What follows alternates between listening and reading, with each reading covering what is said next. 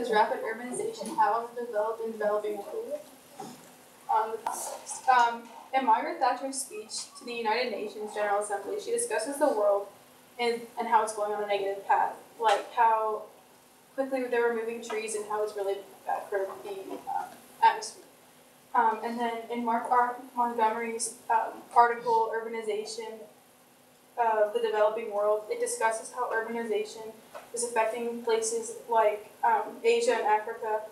And another piece of context would be the difference in how fast people are urbanizing. Like in America, we're 80% urban. That's from the Washington Post. And India's 31.16% urban. But the main difference there is that America is not urbanizing as fast as India is, because in 2001 there was a census and they were at 28.63%, and in 2011 they got up to 31.16% urban. Historical. So this is for the United States, and when people first came to Jamestown in 1607, they had to stay in a really small area because there weren't cars and trains and things to get around. And that kept going forward as they moved farther into the country and started building more and more towns and cities and things. And then when the Industrial Revolution started in 1790, almost 200 years later, they still kept things really, really close. And that's also because there still wasn't cars and trains. This happened around like 1885.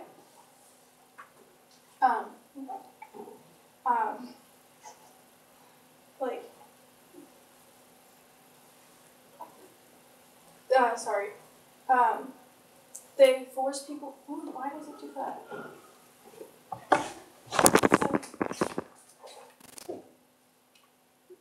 Okay, sorry. They forced people to be really, really close again after industrialization because they couldn't get around and everything was where it needed to be for the general public. Okay, that's good. The first people came to India more than a million years ago, and that sparks the question, like, why aren't they as developed as other parts of the world?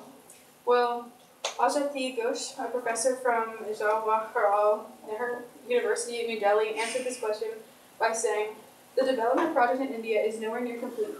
It has barely begun. It's still a poor country where capital remains below $2,000 at exchange rates. This is still a widespread destitution. Development is supposed to involve job creation with more workers in formal employment in large units, but that's not happening. Manufacturing still counts for less than 1/5 of all outports and employment, and more than half of our workers languish in low productivity agriculture, while the other torso in low grade services. About 95% of workers are in informal employment, roughly half are self-employed. What's more, the recognized part of participation in women working has actually been declining in a period of rapid income growth.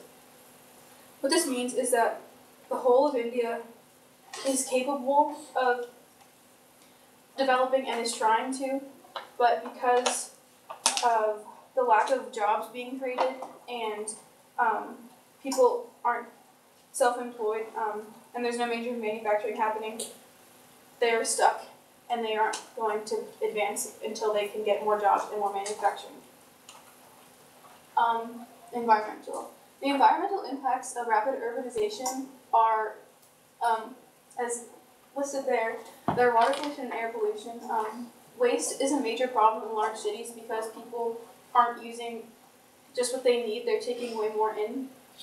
Air pollution results from over-dependence on motorized transport and the burning of coal to supply energy, because if you go to a city, the lights are always on and it's never given a break, so energy plants are always running and running and running.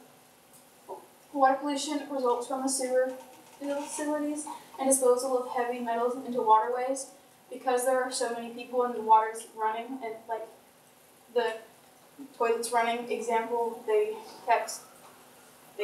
keep running and they keep using water, and it's messing with the sewage facilities, and then vast quantities of solid waste are produced, and traffic congestion and noise, air pollution are major environmental impacts of large cities.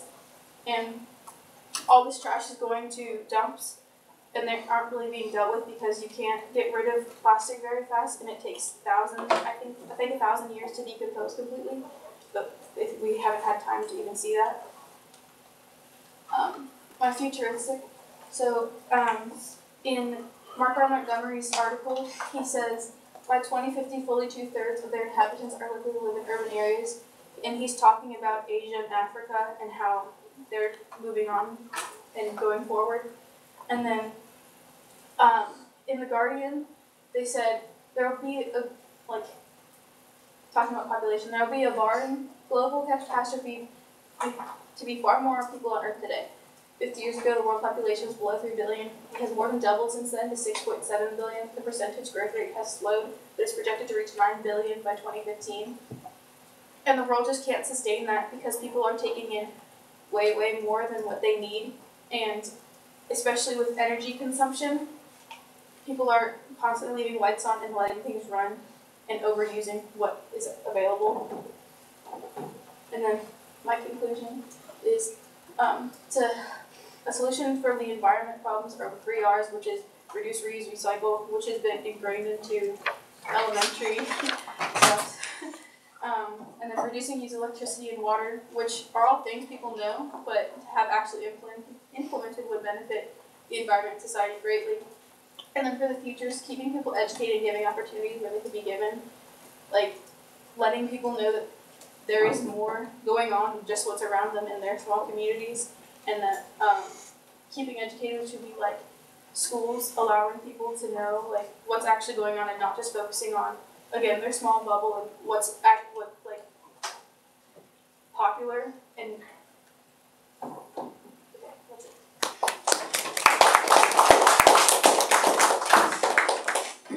Okay, Lily, 2 questions for you. How valid and reliable are the sources you've used? How do you know, and which sources didn't work?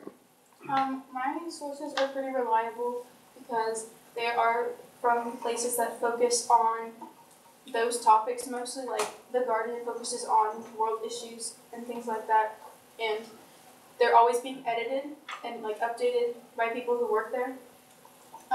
The thing that didn't work was I was trying to find numbers and for the census, and the first one that popped up was from this propaganda-esque website, and that just wasn't going to fit. Okay, thank you. And then your second one is, what advice would you have for other researchers who consider this topic? Look into more than just developed, don't just look at them for developed and then developing, because they do come together, and I should have pushed them together more than what I did. Okay, thank you.